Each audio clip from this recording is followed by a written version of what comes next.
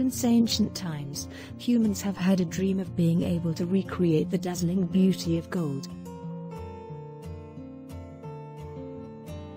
In various textures in Nikko, gold has been used to manipulate Kazari Kanagu. At the Toshogu shrine, yellow decorative fittings are used on the nageshi, being running between columns, and the black is used in the foundation. Kazari Kanagu's best quality is said to have been manipulated in here. The light background is shown in yellow, while the background is black. At the entrance of Taiyuin Temple, inside the Omizuya, water purification building, have motif sculpture that was decorated by Kazari Kanagu.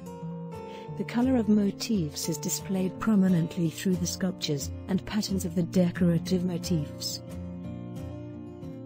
At Yomei Gate, this building does not use pure gold leaf, but using a mixture of gold and mercury instead.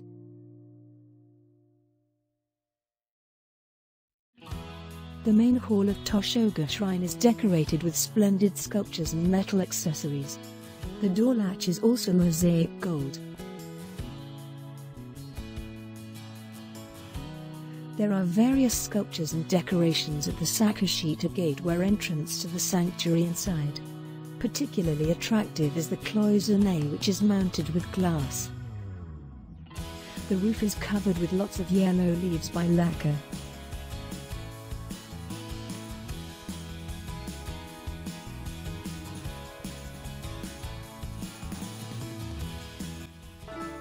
徳川二代将軍秀忠が寄進して造営した二良山神社。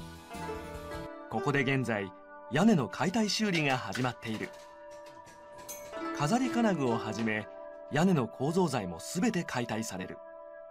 解体に先駆け全ての部材の調査を行い記録することから作業が始まる。取り外した飾り金具は基本的には修理して再利用するが、破損が著しい場合には新たに作り直すこともある。修理に先立ち、まず生しという作業を行う。生しとは一度熱した飾り金具を徐々に冷ましていくことで銅板の粘性を強める作業だ。ゆっくり冷やした銅板を 5% の硫酸の水溶液に浸す。この作業を荷洗いと呼んでいる。荷洗いで古い塗金と錆や汚れが除去される。最後にきれいに水で洗い流す。たわしと真鍮ブラシで丁寧に磨き上げていくと、再び美しい銅本来の赤金色に生まれ変わる。そして空直しと呼ぶ作業で歪みを直して平滑にしていく。金でも黒でもここまでが下準備になり、ここから色をつけていく色上げ作業を進めていく。では三弁塗金の伝統的修理技法を見ていこう。まず地金に硝酸水銀溶液を塗っていく。次に踊り子の溶液に数分間つける。この溶液を42度に煮立たせて金具を浸す。この作業は古くから行われている伝統技法だが、最近日光以外ではあまり見られなくなってしまった。踊り子につけた後、炭火にかける。すると熱によって水銀が蒸散し、金に近い真鍮の色が浮かび上がってくる。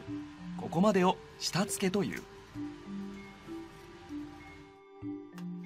そして水銀を銅製の水銀棒で塗っていく。その後真鍮ブラシと布で水銀を隅々まですり込む。これを塗刷と呼んでいる。ここでようやく塗金の主役である金箔が地金に置かれていく。すると金箔を置くや否や水銀との化学反応で金色が吸い込まれるように渋い銀禰色に変化していった。この金箔を3回押すので三弁塗金と呼ぶ。5辺塗金、7辺塗金もある。そして金箔を置くたびに真鍮ブラシと布で塗刷する。飾り金具を均一に塗金するためにはこの作業が重要だ。炭火で銅板を熱して水銀を蒸散させると鮮やかな金色が浮かび上がってきた。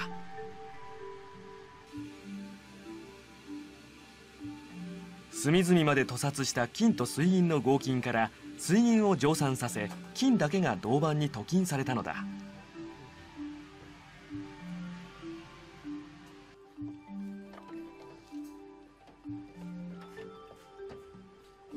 水銀を蒸散させたら真鍮ブラシで磨き上げ洗浄していく。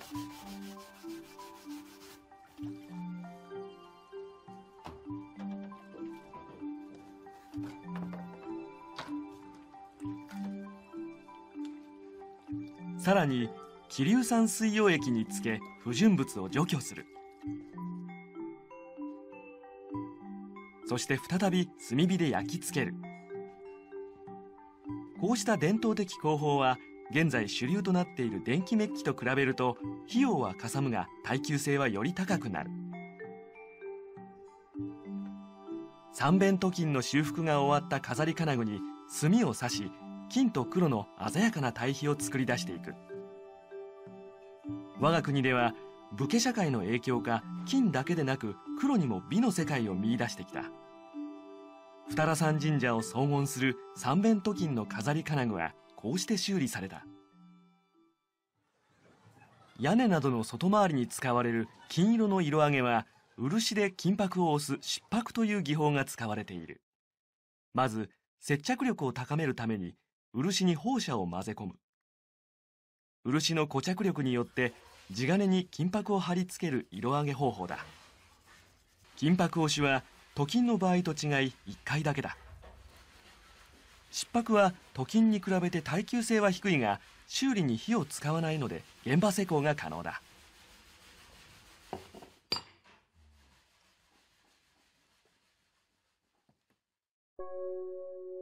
黒の色上げで最も多用されているのがニグロメである。ニグロメとは硫化カリウム溶液につけて化学変化で黒に色上げしていく技法である。溶液の濃度やつける時間によって黒の濃さを調整することができる。決めた色合いに色上げできたら流水でよく洗浄する。次に黒の色上げの中で最も効果が高いいぶしという技法を紹介しよう。いぶしとはまさにその言葉通りで、生の杉葉もしくは松葉を燃やし、その煙でいぶす技法だ。いぶしによって黒に色上げされたら艶出しのためイボ太郎で磨きをかける。イボ太郎とは昆虫の幼虫が分泌した蝋で、いぶしの艶出しとしている。磨き上げた後組み付けてみる。黒の色上げではいぶしが最も美しい。陽明門両脇の壁にある飾り金具の模索が始まった。まず制作する飾り金具の意匠を薄みの紙に正確に模写していく。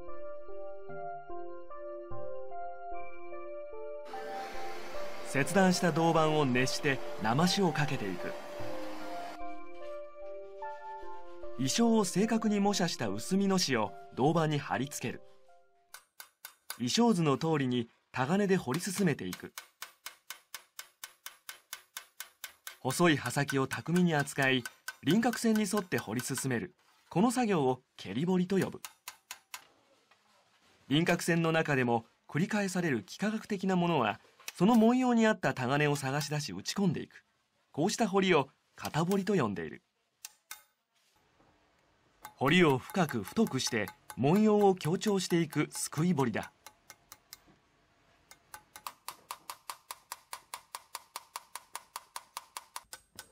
そして刃の先端が丸いタガネで細かい丸の文様を流れるように彫り上げていく。これを七個彫りという。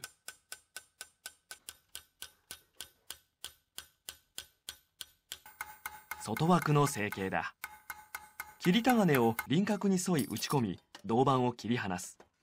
こうして新たに製作した飾り金具が完成した。飾り金具の意匠図。漆彩色に比べて耐久性の高い飾り金具は残された記録が少ない。そのため飾り金具の意匠図を全て記録に残すことが現代の技術者の願いだ。日光の社寺を荘厳する江戸から続く飾り金具の技術。日光の飾り金具技術者たちは現代では使われなくなったさまざまな伝統的な技法を今も守り続けている。